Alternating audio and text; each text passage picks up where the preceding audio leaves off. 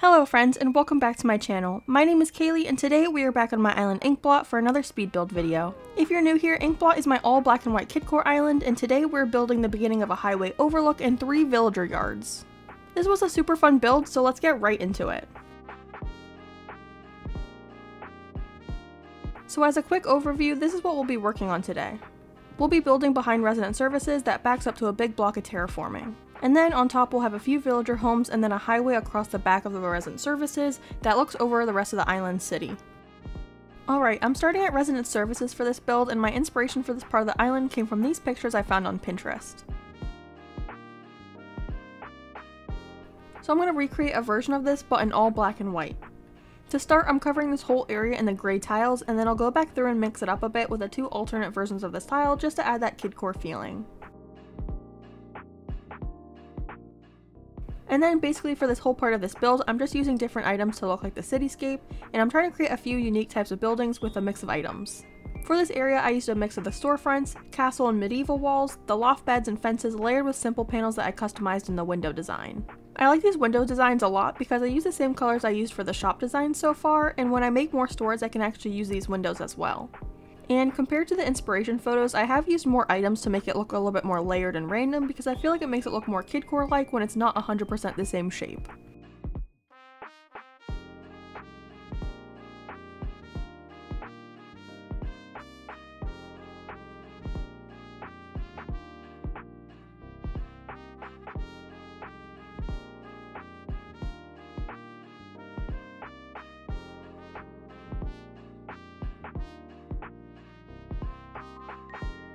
I also like that I decided to put the cityscape in this area because it makes resident services look a little bit more interesting, and I really wanted to have the highway overlook on this island, and this city build does a good job at hiding the edge of the cliff.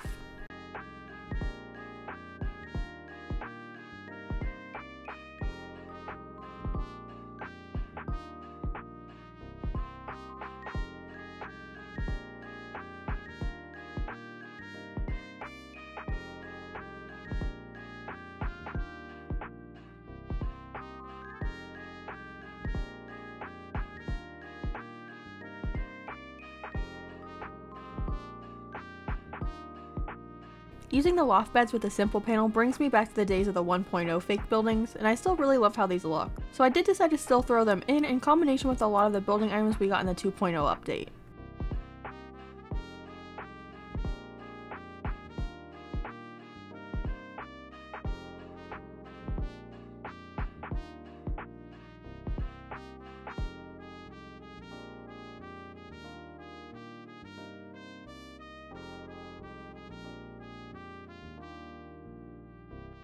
And then there are certain areas that still had a whole tile left, so I went through and added some extra items to detail up the area. I do think I actually want to go back and add a few more items to this area, but for now I do like how it looks.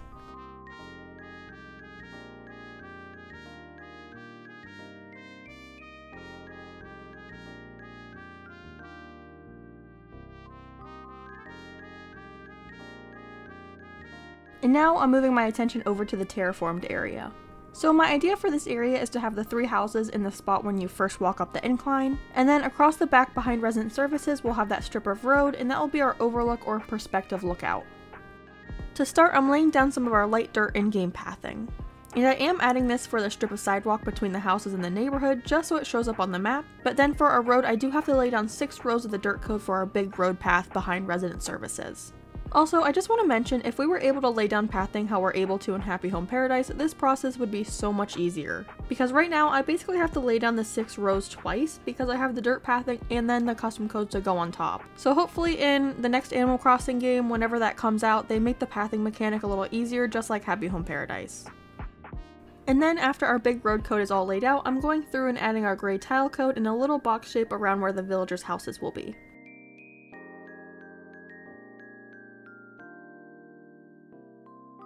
Then I like to mark out where I place the villager houses with some of the in-game pathing because I want to make sure I get the house in the exact spot I want, and I can look at the placement on the map since I am using the in-game pathing. And then I'm just going to repeat the process of outlining the villagers' yards with a gray tile and marking out the house placement for the other 2 villager houses.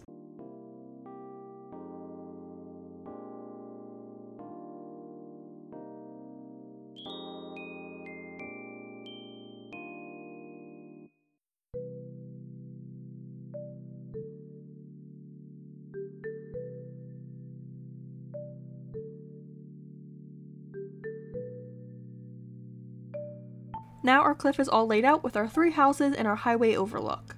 Next up is to decorate the villager yards, and to start this process I'm going to use some of our black vertical board fencing to line the back and the side of each yard.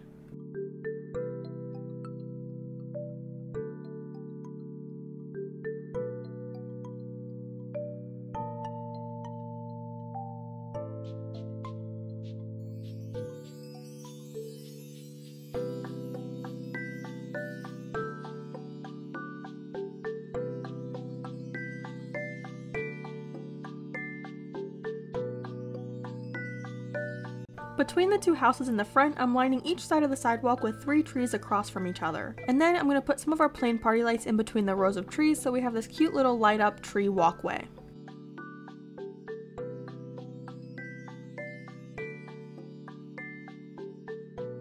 And not only can you walk through these when you come visit the neighborhood, but you can also see the trees and the lights when you're down on the ground level looking at the bakery and laundromat, and I just thought that was so cute.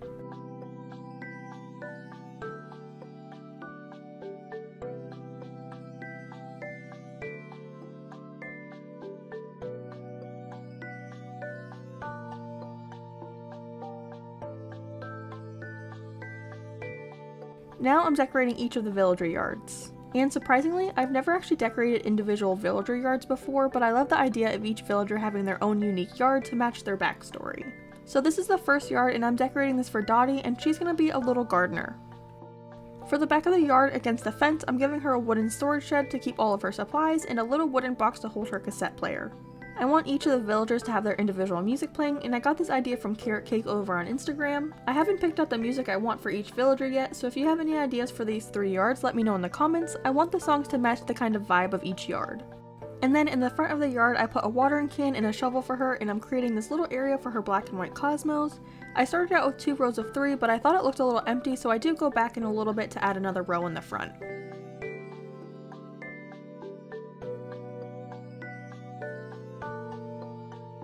And then I wasn't loving how empty the front of the house looked with just the snow, so I'm giving her a little patio with this black wooden deck coat, and I think this makes the area look a little bit more complete.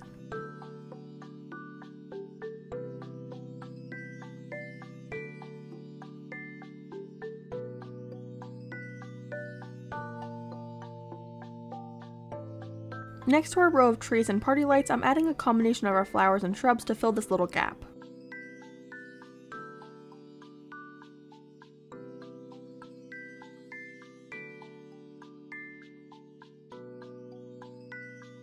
And I was so sad. Dottie came over and started watering the flowers, and I took out my camera because I thought it was so cute, and of course she immediately stopped once my camera was out. I don't know why this happens. Nintendo, if you're watching this, please just let us take cute pictures of our villagers without them immediately walking away when they're doing something cute. Anyways, I finished off Dottie's yard by giving her a little mailbox and a custom designed cushion so it looks like she got a package delivered. And now I'm moving over to the next house to decorate the yard. This is actually Admiral's house, who will not be staying on Ink Blot, but I still wanted to decorate the yard for the eventual tenant. For this yard, we're going to be decorating a little outdoor gym. And since I don't think people want to lift weights standing in the snow, I covered the whole yard with the black wooden deck coat. And thankfully, a lot of the gym equipment in Animal Crossing comes in a gray or black variant, so I still had plenty of items to pick from to keep with our black and white theme.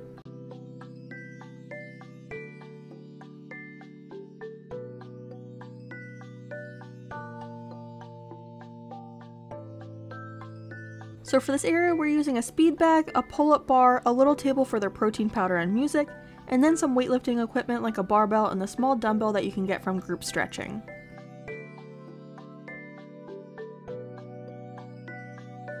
Onto the third and final yard for this neighborhood, and I decided I wanted to continue the line of trees because I liked how it bordered the yards in the front 2 houses, and then I'm also placing a line of shrubs and flowers as well.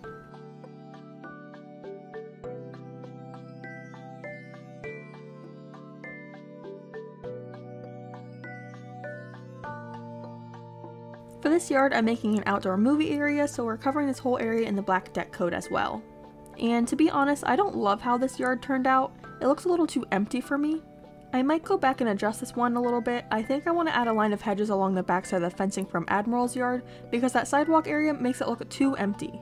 But let me know in the comments what else you think I can add to this yard for the home theater setup.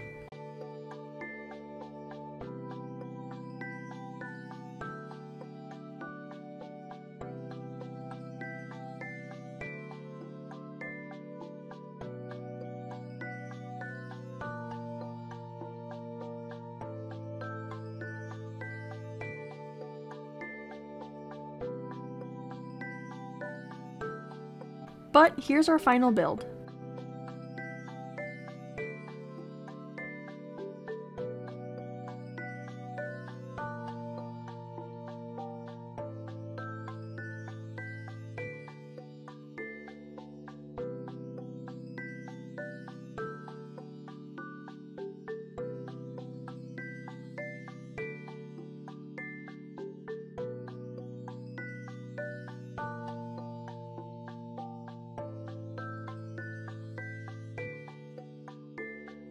But that's the end of the video. Thanks so much for watching. Before you leave, make sure to give the video a like, comment, and to subscribe to the channel. If you watched to the end of the video, let me know in the comments what other kind of yards I should add to this island. Bye, friends!